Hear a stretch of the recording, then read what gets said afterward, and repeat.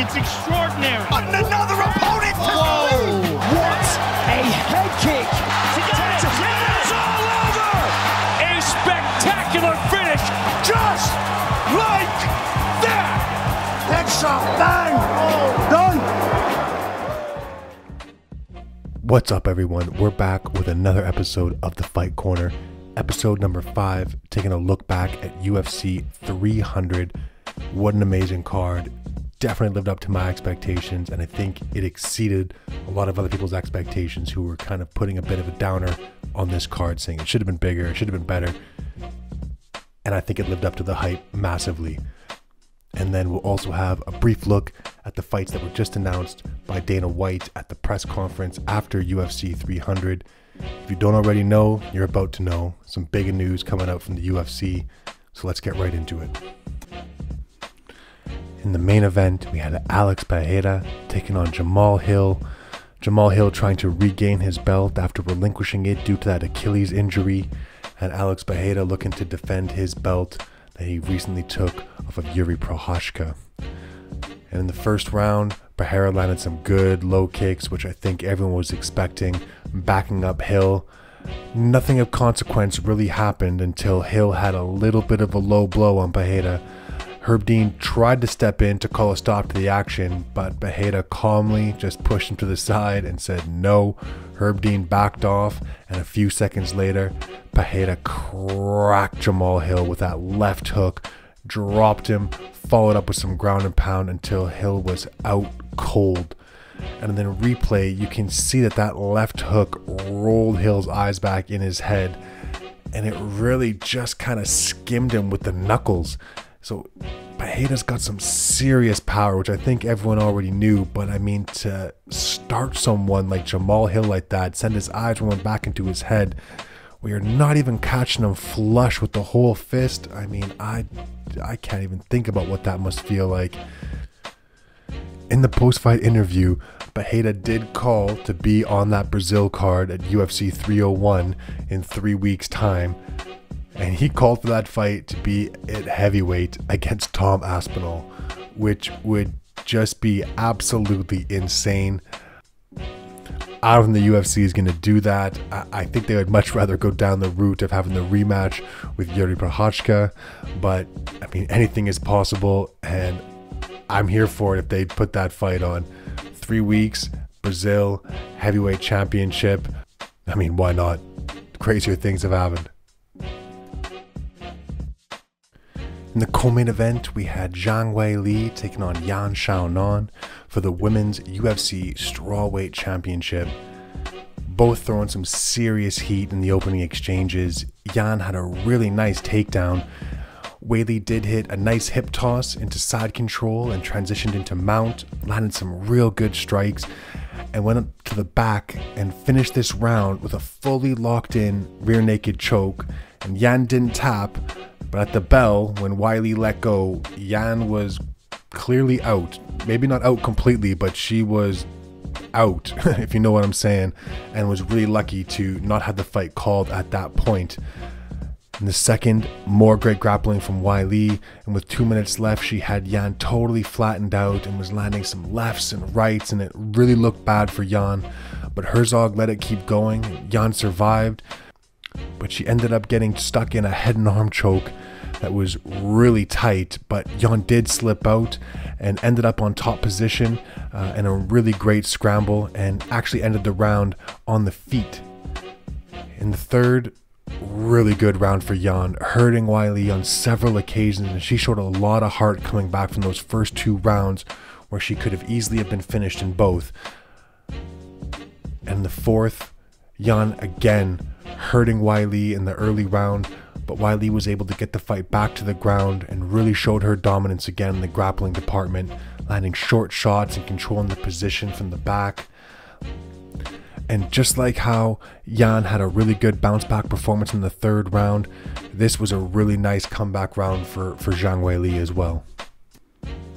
And in the fifth, it was just more grappling dominance from Weili. She was able to get 2 takedowns, one really early in the round. Yan was able to work her way back up to the feet, but Weili hit another really nice takedown and was able to control the fight on the ground for the rest of the round, and really landing some good short shots, and just not letting Yan be able to kind of get back to her feet or get to any kind of dominant position. And Weili Zhang takes her belt back to China with a unanimous decision victory over a very tough, very game Yan Xiaonan.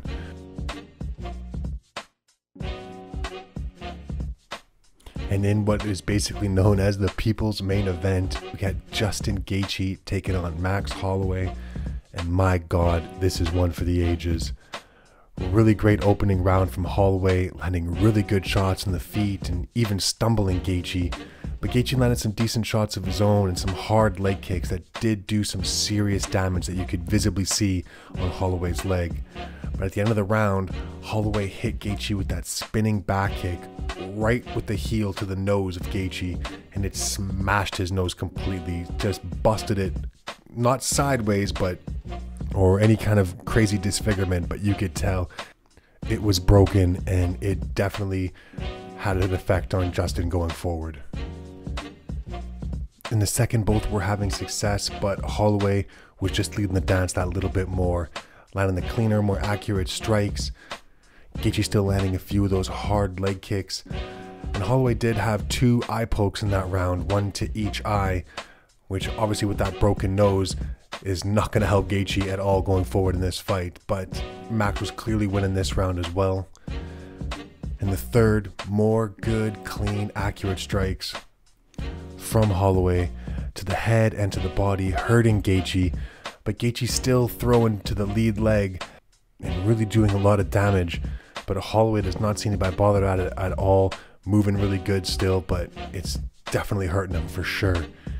In the fourth, both guys hurting each other, Holloway landing several hard shots that seem to freeze Gaetchje.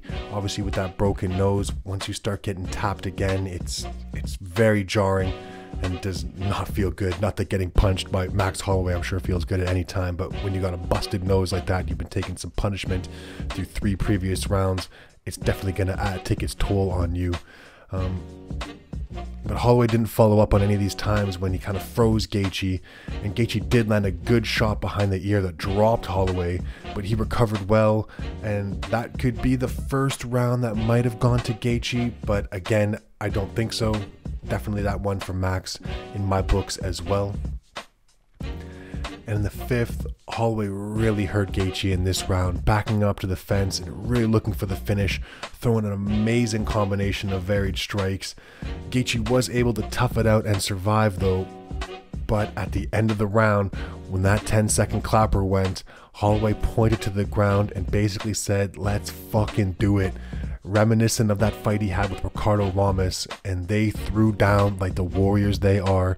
And with 2 seconds left on the clock, Holloway lands a beautiful right hand, a bit of a mix between a hook and an overhand, and put Gaetchje to sleep face down on the canvas. Mark Goddard called the fight with 1 second left on the clock. And at this point, I was going absolutely mental, just screaming. I could not believe what I had just seen. It was incredible. In all of my time of watching MMA, I don't think I've seen, I don't want to say a better knockout than that, because there's been cleaner ones. There's been, ones with slightly better technique. But that was just, for the moment, for how it went down, it was incredible. And I have to agree with Joe Rogan that is probably the best KO in the history of the UFC.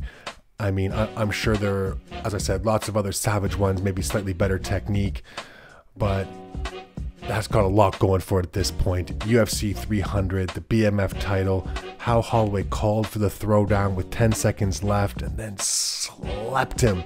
I mean, I don't know, that's pretty goddamn special in my books. And I don't know what's going to be next for Holloway, but I think he calls the shots now for whatever is next. Hopefully he gets that shot with Periera at 145, and they can do that in Spain. But yeah, the world's his oyster at this moment, and what else can you say? That was just special. That's it. Next on the card, Charles Oliveira taking on Arman Tsarukyan.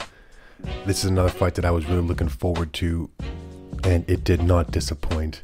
It was a real great back and forth in that first round, and off of a sprawl by Oliveira from a Tsarukyan takedown, you could see Oliveira was already trying to set up that Arman guillotine, trying to get his knee on the inside of Tsarukyan's arm. And when Tsarukyan went to stand up, Oliveira jumped on the guillotine, and it was super tight. You could see it in Tsarukyan's face, but he didn't give up. He kept moving, fighting the hands, pushing on the legs, and eventually got out and nearly lost his shorts in the process.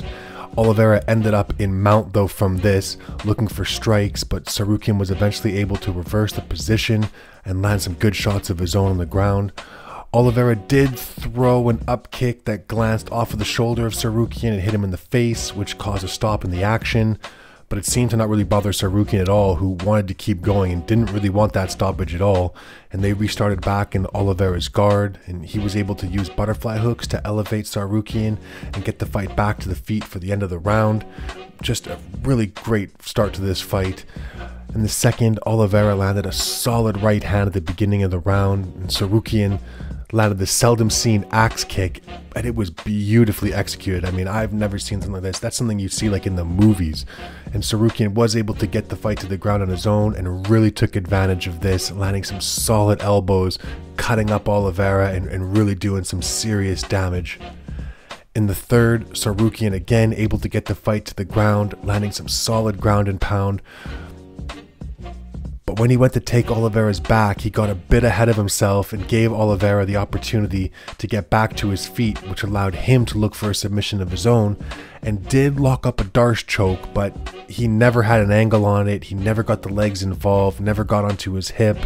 So Tsarukyan was never in any real danger from this near the end of the round, and that's how it did finish, in that near submission position. But Tsarukyan immediately jumped to his feet when the bell rang. You could see he was not in any real danger. And this fight ended in a split decision, 29-28 times 2 for Tsarukyan and 29-28 by the other judge for Oliveira. Great performance by both guys. I think Tsarukyan had this one won easily on the judges' scorecards. And it'll be really interesting to see who he gets paired with next, because as we'll discuss a little later on, there has been some big moves in the lightweight division coming up. Kicking off the main card, we had Nickal taking on Cody Brundage. Really good opening round for Nickal, using his superior grappling to control Brundage for large portions of the round. But Brundage was able to defend any serious offensive attacks and remain safe throughout that first round. But in the second, it was more great wrestling and grappling from Nickal. He had a really nice takedown, transitioning from the double leg to a knee pick. And when the fight got to the ground, Nickal moved into mount and was looking for an arm triangle, but Brundage defended it. And when Brundage tried to buck Nickal off of him, he ended up giving up his back, and from there Nickal sunk in a rear naked choke and got the tap. Nickal said he wasn't too impressed with his performance, but I think it was really great, coming in here with only 5 professional fights, all those wins and stoppages, moving to 6-0 now. He's going to be a real star in the middleweight division in the UFC. He just needs to keep grinding, keep doing what he's doing, and he'll eventually get to the top. In the featured prelim, we had Procházka taking on Aleksandar Rakić. What a great fight. First round, Rakić, amazing job beating up the leg of Procházka and then in some real good shots upstairs, moving really well and avoiding the attacks of Jiří.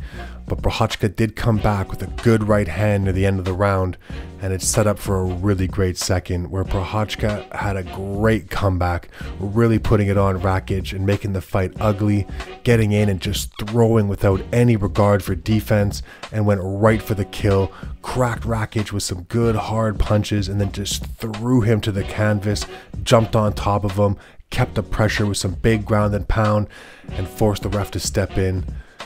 A really amazing win for Procházka, and he was basically on one leg and still able to generate some serious power to hurt and eventually finish Rakić. And I would be shocked if he didn't get the next shot at the light heavyweight title against Alex Pereira. Calvin Kattar taking on Aljamain Sterling. Sterling making his featherweight debut. Really good opening round from Sterling, landing the better shots on the feet and able to secure a few takedowns. Kattar did a good job of avoiding any damage or positional dominance from the takedowns and did work his way back up to his feet for the first few. But Sterling did end the first round being on top. And in the second, Sterling continued his dominant grappling, not allowing Kattar to get off any strikes. And by the end of the round, Sterling had secured more takedowns than Kattar had landed significant strikes. Sterling had 6 takedowns to Kattar's 4 significant strikes, which is pretty crazy considering the level of striker that Calvin Kattar is. In the third, rinse and repeat, Sterling smothering Kattar for the entire round, not allowing him to get off any offense at all, and even hit Kattar with a power bomb, a version of a power bomb, which was super impressive. And Kattar ended the fight with only 4 significant strikes. It was basically a shutout by Aljo. Great debut at 145 against a really tough opponent. He'll need a bit more before he gets that title shot, but if he continues displays like this, it'll definitely be in the near future. He'll get that chance to be a 2-weight champ. Holm taking on the UFC newcomer Kayla Harrison, obviously making her UFC debut. Holm, for some reason in the first round, decided to engage with some grappling with Harrison, who immediately went to her judo background and threw Holm to the canvas with a haragoshi. But Holm was able to roll through and briefly ended up on top. But Harrison could not be held down. She was just too strong. Worked her way back up to her feet. This time she stayed on top, landing some big shots to end the round. And in the second, Harrison was eventually able to get the fight back down to the ground again with another haragoshi, and again landed some brutal ground and pound, got to the back, flattened out Holm, sunk in the choke, and got the tap for a really impressive debut in a division that she can most likely have a lot of success in with her grappling and power on the ground. And I really could see the UFC fast-tracking her to a title shot against Raquel Pennington in the very near future. It would not surprise me at all if that's the route that they went. Kicking off the prelims was another fight I was really excited for. Sodiq Yusuff taking on Diego Lopes. I mean, what else can you say about Diego Lopes at this point? He comes out, lands a few nice leg kicks to start the round, but when they got in close, he dropped Yusuff with a ruthless uppercut in tight and a left hook that clipped the temple. Yusuff was able to get back to his feet, but got dropped again with another uppercut in close. Lopes jumped on him, took the back, flattened him out, landed a few punches, and forced the ref to step in.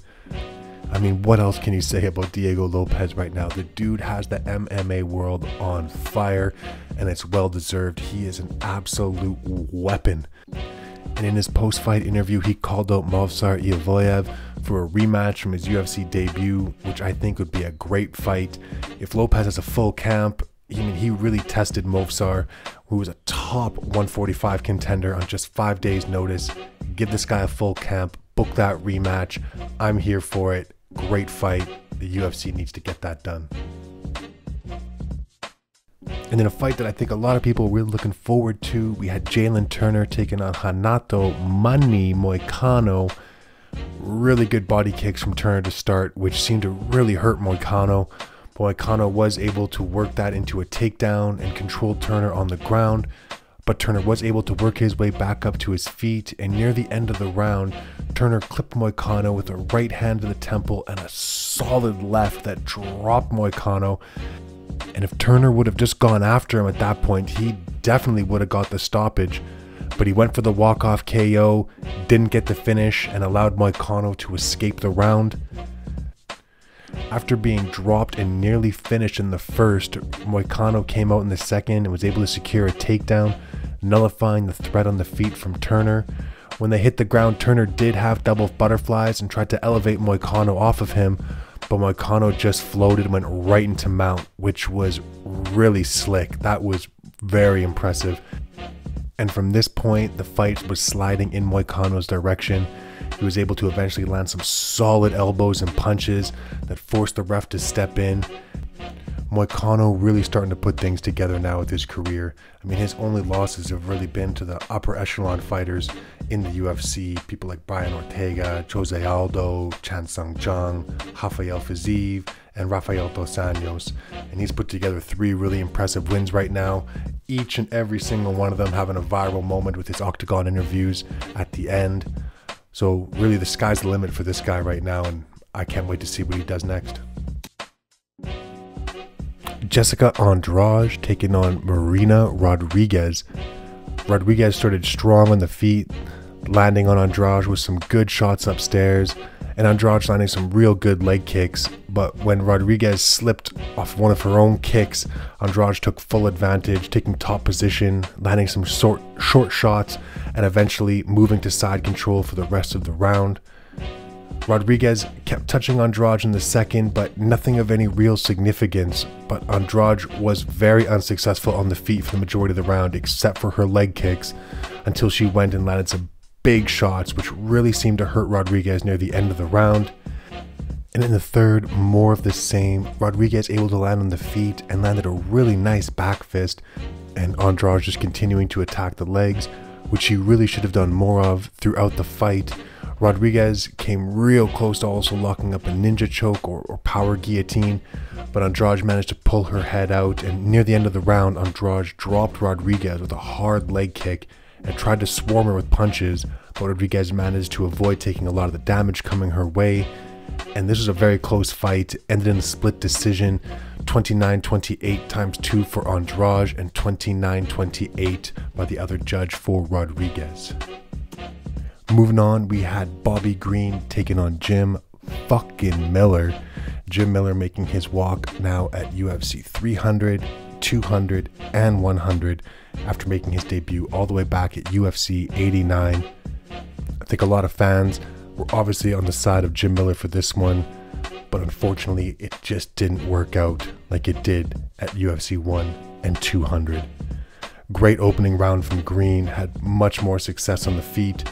Miller did have his moments, mainly at the beginning and end of the round, and they had a really nice back and forth exchange at the end of the first, but Green really started to put it all together in the second, sticking Miller hard with his jab and putting his punches together with serious accuracy, busting up Miller's eye and nose, and Miller really didn't seem to have an answer for the speed of Green. And it was a really brutal third round. More dominance on the feet from Green, whose hands were just too fast for Miller. Miller did have a brief moment where he appeared to hurt Green, who started to look for a clinch, but with a little under a minute left in the round, Green called on Miller to throw down, pointing at the octagon floor, and Miller obliged, but it was to his detriment because he got cracked bad and went to the floor. Green jumped on him and started throwing strikes, looking for the finish, but he would have probably been better letting Miller get back to his feet as the bell rang before the finish came. But it was a dominant performance by Green, who then made a great call out of Paddy Pimblett for a fight on the Manchester card, which is going to be here in the UK in July. And I would really like to see that fight. I think that's a fan-friendly fight and one that should definitely be in consideration for that card in Manchester. Kicking off the card on the early prelims, we had Deiveson Figueiredo taking on Cody Garbrandt. Really great fight to start this card off. A lot of leg kicks being thrown in the first round by Garbrandt, really attacking the legs of Figueiredo. Figueiredo was also able to land some good shots of his own, some good leg kicks, some nice exchanges. And then in the second round, Figueiredo's grappling took over, took Garbrandt down early, flattened him out, landed a few good strikes, and was able to transition right into an arm triangle. Garbrandt was able to tough that out, forcing Figueiredo to transition back into the mount. Garbrandt almost bucked his way out, but Figueiredo stayed heavy on top, eventually got to the back, sunk in the rear naked choke, and got the tap. Really great performance from Figueiredo, and unfortunately the somewhat downfall of Cody Garbrandt continues. And it was a massive night of bonuses as well. Dana White upping the bonuses to 300,000 instead of the usual 50K, which would be a nice norm going forward. I don't know about 300, but maybe 150 for performance of the night and fight of the night bonuses. Max Holloway and Justin Gaetchje each took home $300,000 for fight of the night. Holloway also got another $300K for performance of the night, and Procházka also taking home a $300,000 bonus for his performance of the night against Aleksandar Rakić. In the big news that most MMA fans have been desperately waiting for, the UFC finally announced it, the return of Conor McGregor taking on Michael Chandler at UFC 303 International Fight Week in Las Vegas, scheduled for 170 pounds, and this is going to be a big one. Obviously, Conor coming off that brutal injury, and his return has been kind of teased and tossed around a lot lately, but now we finally have confirmation. Michael Chandler, welterweight, 303 International Fight Week. And in other fight news, the UFC also announced Islam Makhachev is going to be taking on Dustin Poirier at UFC 302 for the UFC lightweight belt in New Jersey. Can't wait for that one. Dustin coming off that huge KO win over Benoit Saint Denis, and it'll be really good to see Makhachev defend his lightweight belt against an actual lightweight. And not so recently announced, but still a really big fight, Robert Whittaker taking on Khamzat Chimaev in Riyadh, Saudi Arabia. This one's going to be live on ABC. It's going to be a great fight, and I can't wait to see how the rest of the card lines up. You've also got Kelvin Gastelum against Daniel Rodriguez, Sharapudin Magomedov versus Ihor Pretoria, and Johnny Walker and Volkan Ozdemir so far as the announced fights for that card in Riyadh, Saudi Arabia. And that's it. That's a wrap for another episode. Episode 5 done and dusted. What a great card UFC 300 was. I just can't get over that Max Holloway knockout. That was just incredible. I'm going to be watching that on a loop for the foreseeable future. Just incredible. Thank you guys so much for tuning in and for all the support. I really appreciate it again.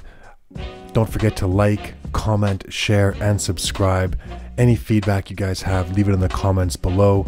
Hit us up on Instagram or Twitter at Fight Corner Pod. And until the next one, peace.